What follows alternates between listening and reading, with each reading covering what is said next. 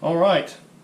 Um, Even though this is a Mustang channel, I did want to do another update because today is 1 week since I got the stent put in my heart for that 90% block.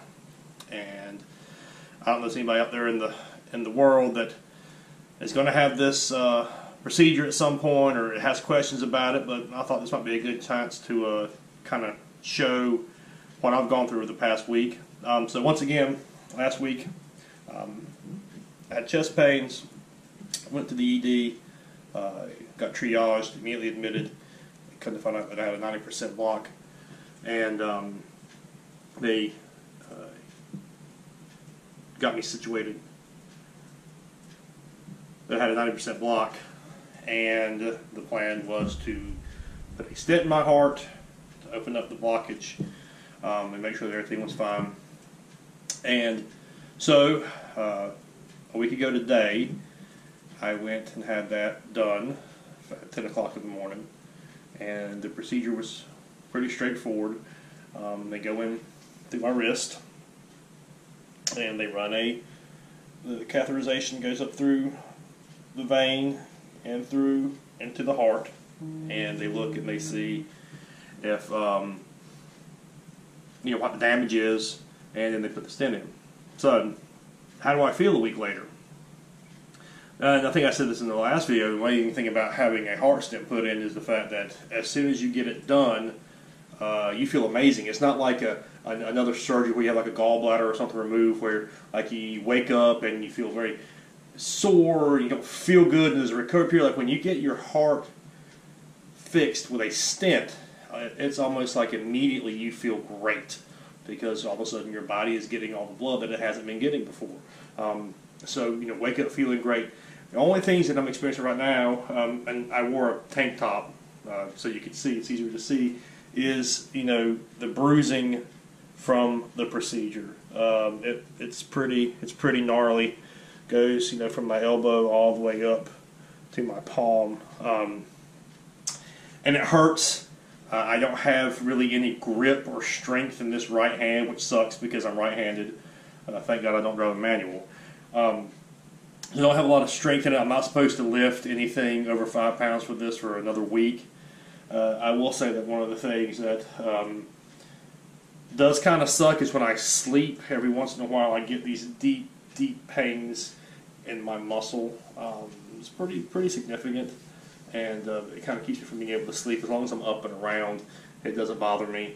And then some pains in my wrist if I accidentally use it too much. I don't remember, because I had this procedure done in 2012 and they actually went through my groin, and I don't remember that being such a recovery period like this with this, and it being so cumbersome. But it's healing. It looks like hell, but that's it, And that little procedure, a little stent, a tiny stent put in my heart, saves my life. And it's just really incredible and how important heart health is. And they call it the silent killer because you just don't know. You feel great. Like I said previously, I was at the gym that morning, had a great workout, just eating breakfast, and started feeling some discomfort.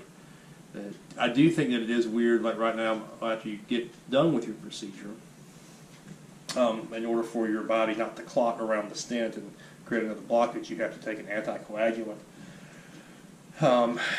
And I can't remember the name of mine now. It was Plavix, now it's a new medication. But anyway, it's really interesting in this if you don't take this med, you die. Plain and simple. Like, I've got blood pressure medicines, cholesterol medications, and whatever, but if I don't take this anticoagulant, I'll die. Everything will clot around that stent. And so it's just weird, and it really puts things into perspective. When you go through something like this, once again, I'm very glad I bought the automatic Mustang, not the manual, because I wouldn't be able to drive. And, that was one of the first things I wanted to do was be able to drive. And actually, I put this is how good I feel.